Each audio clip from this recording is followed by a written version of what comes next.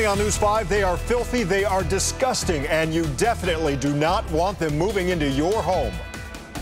Now, we're infested with roaches, the whole neighborhood. Several blocks of homes, in fact, infested with cockroaches in the city of Elyria. Neighbors say they know exactly who's to blame here. It turns out all those roaches are coming from just 2 houses. News 5's Amanda Van Allen braved the infestation for us tonight. Amanda, yuck. How did it get this bad?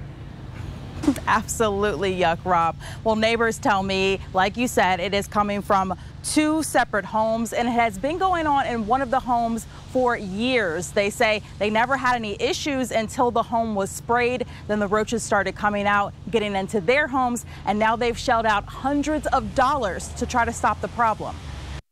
I killed 7 of them. It's like any other Friday night. Bill Konachek and his neighbors are talking on the front porch. One of the girls come in to get her a drink. She goes, "Bill, there's another one on the sink." So I'm in there smacking them with my hands, killing them. But this conversation is one of frustration. It's a shame that we have to live like this, but what else can you do? Because almost his entire block along West 12th Street in Elyria is infested with these nasty creatures. Roaches are coming from this condemned home in the middle of the block.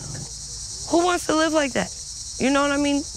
Evidently them, but not us, not me. That's Wendy White. She lives next door to the home that was just condemned earlier this week for the infestation. She says she doesn't know why shutting it down took so long. We called every agency on them. We called the mayor's office, building inspectors, sanitation. So far, White and Konachek and lots of other neighbors have shelled out hundreds of dollars to keep the insects out of their homes.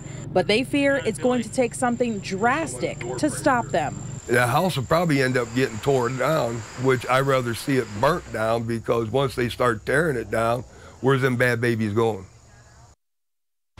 Now, the second home that is infested is on West 14th Street. Now, both the city of Elyria and the health department are investigating this, and they say the landlords are responsible for getting the bugs out, but no word yet on who is going to help neighbors pay their costs. We are live tonight in Elyria. Amanda Van Allen, News 5.